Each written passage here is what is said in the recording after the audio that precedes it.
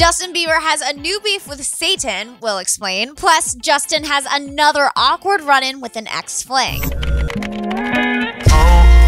Hey guys, it's Ali with your Daily Bieber, and Justin appeared at the Hand in Hand telethon benefiting hurricane victims alongside tons of celebrities, including ex-Selena Gomez. Justin even led a prayer right before manning the phones to help raise over $44 million.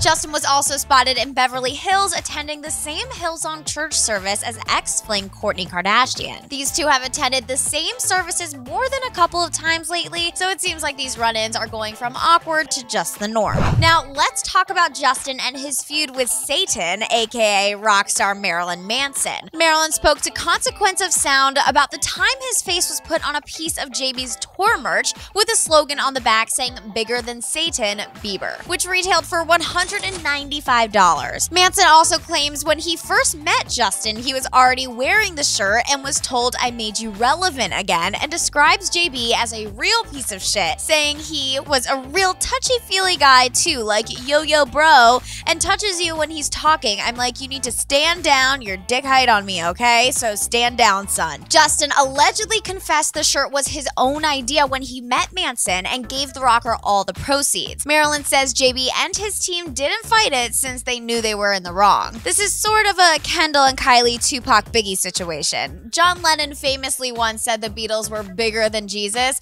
Justin, meanwhile, is apparently only dick high on Satan.